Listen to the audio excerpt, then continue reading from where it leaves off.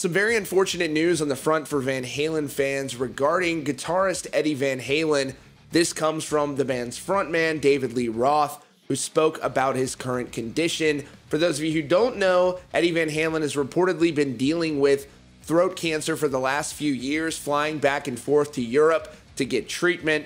This was revealed after questions arose about his health when pictures began surfacing and things of that nature. So anyways, David Lee Roth is doing a solo gig and he's at a residency in Las Vegas. He's also going to have various touring dates coming up as well. And he spoke to the Las Vegas Review-Journal and talked about his decision to go solo again and what led to that. He said, "Ed's not doing well, and singing and dancing is a perishable skill. If you have the capacity, it's something that should be used routinely, if not for the thrill of it and the magic of creating with other incandescent spirits." Just back in November, there were reports from TMZ that Eddie had spent some time in the hospital due to complications from his cancer treatment. They said at the time, sources close to the legendary guitarist said that he was admitted to the hospital with intestinal issues and abdominal pain, both the results of a bad reaction to the treatment that he was receiving in relation to that battle with throat cancer. David Lee Roth also said in an interview back in September, "I think Van Halen's finished and this is the next phase."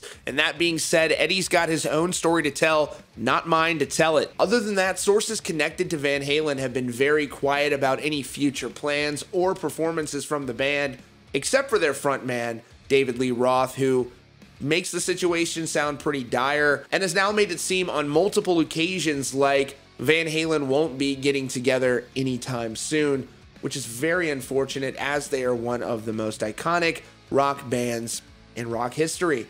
So we're going to keep an eye on the situation and we will let you know if we hear anything new about Eddie Van Halen, but we wish him all the best as he takes his treatment head on. I was just reading earlier today a report about how cancer treatment saw its drop in mortality, the highest drop year over year in history, just this year, thanks to a lot of great work from medical professionals who are doing research and applying medical science out there in the field. So thank you to them who are saving lives each and every day. Anyways, that is all for now. Thanks so much for joining us today at Rockfeed. If you're new here, be sure to subscribe with notifications on so you don't miss out on breaking news and updates. Thanks again, and we'll see you all very soon.